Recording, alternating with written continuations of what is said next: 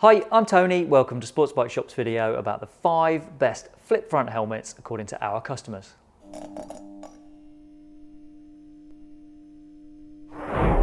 I find that people who buy flip front helmets tend to be really dedicated riders and probably the sort of people who think really hard before they splash out on a new lid. There's quite a lot to think about with a flip front anyway. How well does the chin bar flipping bit work? What's the sun visor like? Can you legally ride with it flipped up? And how easy is it to fit an intercom? We'll try and cover all of that and a little bit more in this video about the top 5 flips on the market at the moment. This isn't just based on my opinion, thankfully, it's mostly about what's done best in the reviews left by Sports Bike Shop customers with a little bit of my own experience thrown in. Keep an eye on the top right of the screen, and whenever we've published a more detailed review of any of the helmets in this list, you'll see a link through to that detailed review video and it will pop up on the screen. Or there's a list of links in the product description below.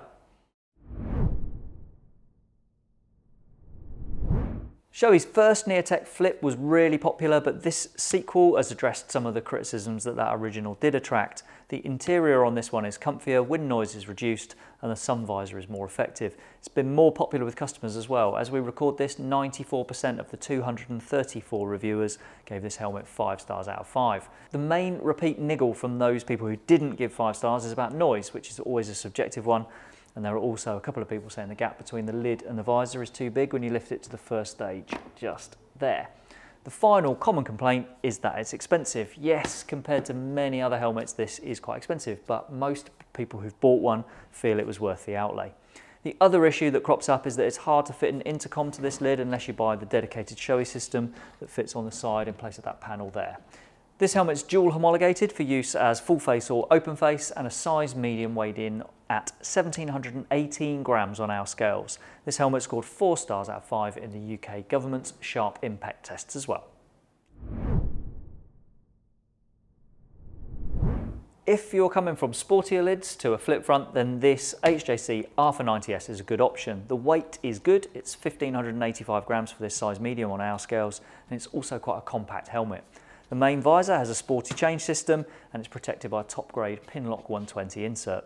The sun visor operates on the left rim just here, and that's got an anti-mist coating on it on that sun visor as well. Ventilation has 3 stages, chin, up top, and then there's a switchable exhaust on the back.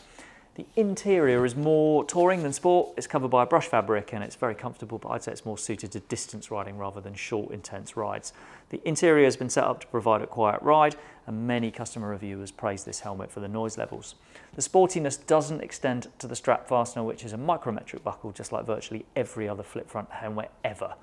It's set up for HJC's smart intercoms, but there's nothing to stop a universal system going on this helmet if you prefer that. It's dual homologated, so it's legal to ride with it flipped up, and there's also a carbon shell version if you're happy giving up another 80 quid or so for a weight saving and a slightly flashier appearance.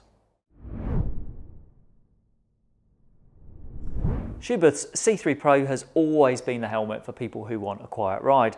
That's not a given in every situation, as so many factors generate noise, not just the way the lid cuts through the air, but customer reviews for this helmet are very positive about how quiet the ride is. It's also the lightest flip front helmet we sell, and we sell most flip front helmets. This size medium weighs in on our scales at 1509 grams. Has a fiberglass shell, the visor's Pinlock protected, and there's a sun visor that operates on the left rim just here. Vents at the chin and on top are decent, although the lack of a proper exhaust vent does hinder the airflow a bit. The lining is a brushed material and it's designed to closely fit you to reduce noise. You also get Schuberth's anti-roll-off system. That's 2 extra securing straps that make it more likely to stay on your head if the worst happens. The C3 Pro is single homologated, so it's only legal to wear this helmet with the chin bar closed, and it scored 3 stars out of 5 in the UK government's sharp impact tests. There's a dedicated comms unit for this helmet, but quite a few people have managed to fit universal setups without loads and loads of hassle. Caberg Horus isn't made by one of the big flashy helmet brands, but owners rate this helmet very highly, and it makes our top 5 for that reason. The Horus excels particularly in the field of vision it offers, with the Pinlock protected visor giving both deep and wide peripheral vision. Much of that comes thanks to this unconventional scoop that's been kind of cut out in front of the mouth, which brings across some elements from an open face helmet. This scoop here also allows the chin bar to stay closer to the lid when it's lifted. So something like that is good for making a compact lid, but it's not so good for some people who feel that the chin bar stays a bit too close to their own chin when the helmet's in the closed position. The internal sun visor also attracts the odd criticism for being too close to the nose when it's lowered. If you prefer a bit more room inside your lid, then this one may not be the helmet for you. One of the other big plus points mentioned amongst the customer reviewers for this lid is that you can easily fit whatever intercom you want rather than having to buy a dedicated one by Caberg. This helmet's dual homologated for use with the chin bar up or down, and there's a switch on the side to really easily lock it up, which isn't always the case with flip front helmets. The Schuberth C5 is a brand new lid for 2022, and it's the first flip front that meets the new ECE 2206 safety approval. We've had one of these out on the road for more than 600 miles now and have found it to be a very impressive lid. The venting through the chin, and especially this one on top, is excellent. And it's also now dual homologated, so it can be legally worn with the chin bar locked up. And there's also a fancy new visor memory function. So now if you lift the chin bar when the visor is partially open, the visor will remain in that same place when you close the chin bar back down. The liner inside this helmet is made up of 7 parts, not just the normal 3, so you can now have a more customized fit than on any other helmet, as long as you're happy to buy some optional replacement parts for inside there. There's a sun visor that runs on this switch off the side, and it's all rigged out for Schuberth's comm system, though it will take some effort to fit anything other than that dedicated Schuberth system. For year-round riders who are out in all weathers, we had a concern with the visor on the C5, and there's more detail on that in our full review video.